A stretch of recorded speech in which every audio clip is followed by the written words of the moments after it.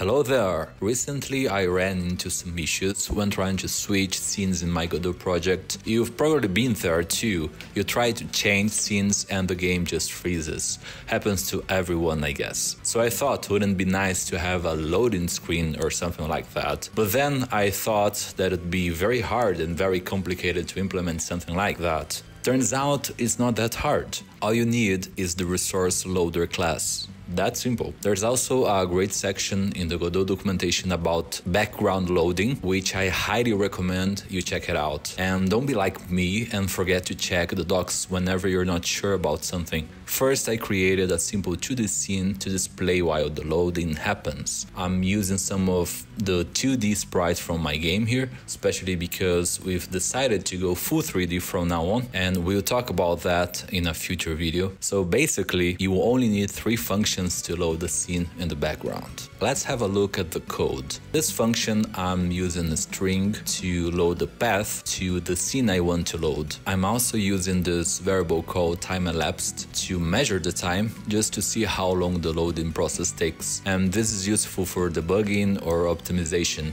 So here's the important part. We use this method to start loading the scene in the background, so your game won't freeze during the process. Let's have a look at the process function. Here we check the current status of the loading process.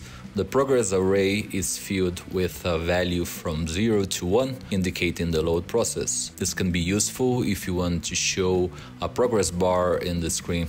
If the loading is still ongoing, we just print the current percentage to the output using some colors for better visibility in the console. If the resource has finished loading, we retrieve the actual resource from memory and print that it's fully loaded. And here we calculate how long the loading took and display it in the console as well. So once it's done, finally we can emit a custom signal, which I handle in another script to actually switch to the new scene. And that's it. It's very simple to load a scene in the background.